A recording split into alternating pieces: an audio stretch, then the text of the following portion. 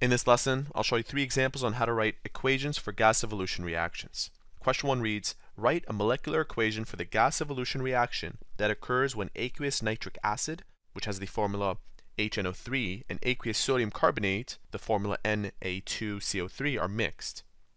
The first thing that we have to do here is write an unbalanced chemical equation in which the cation of each reactant combines with the anion of the other. Let me highlight the cations. So the cation of this compound is H, and the cation here is Na1+. The anion here is CO3, 2-, and over here it's NO3.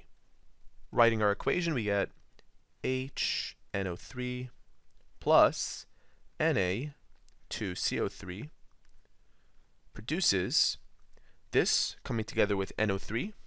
So we have sodium NO3 plus hydrogen coming together with CO3 carbonate gives us hydrogen carbonate.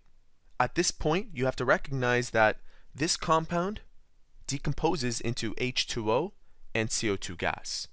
And we write these products into the equation. So I'll replace this with H2O and CO2. Starting from the left side, HNO3, this part doesn't change, plus H2O liquid and CO2 gas. This is where the reaction gets its name from. Lastly, we have to balance this chemical equation, and that can be done quite easily by placing a 2 in front of this compound, which balances out the hydrogens, and placing a 2 in front of this compound, which balances out the sodiums. Let's move on to question number 2. In question number 2, we're asked to write a molecular equation for the gas evolution reaction that occurs between hydrobromic acid and aqueous potassium sulfite, and the chemical formulas of both are shown underneath. Beginning with our molecular equation, we have HBr plus K2SO3. The cation here, the potassium, will come together with bromine, and hydrogen will come together with sulfite. This gives us potassium, which has a charge of 1+, and bromine has a charge of 1-, KBr, plus H2SO3. Remember, this anion has a charge of 2-. At this point, you have to recognize that this compound will break down into H2O liquid and SO2, sulfur dioxide gas. So let's rewrite this.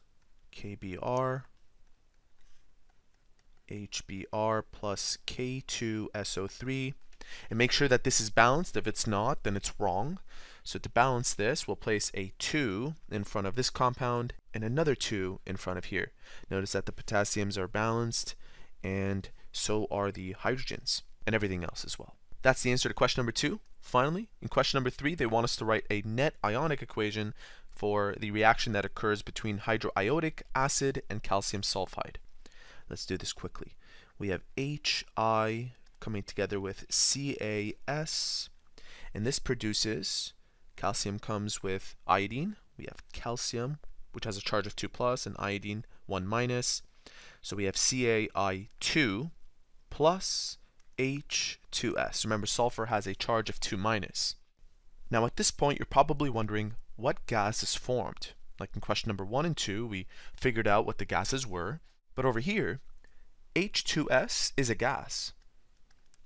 So keep that in mind when we produce the net ionic equation. Now we balance our molecular equation before we break this down. This becomes 2Hi because that balances out the hydrogens and the iodines, and we're done balancing.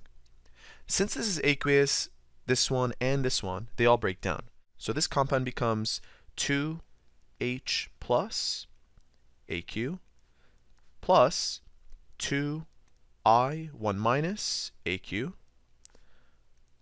plus calcium 2+ plus sulfur 2- yields calcium 2+ plus 2 times I 1-, and this stays the way it is because it's a gas.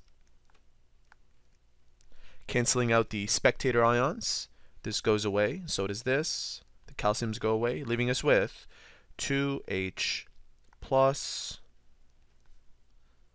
S2-, and this forms H2SAQ.